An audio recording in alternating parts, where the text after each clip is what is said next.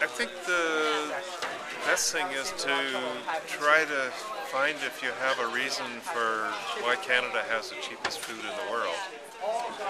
And is that justified?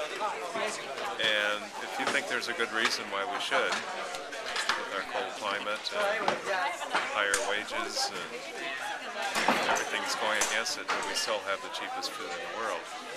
Mostly because it's being dumped from other countries. It's cheap. The key thing is we just have to pay a lot more for our food. An example of that is we're 9% of disposable income. The U.S. is 11%, and the third place is England with 18%. In other words, they're twice the price we are. And I've heard that once upon a time we were up in the 30s. Probably in the 30s, yes. And that's normal. Or that's what it should be.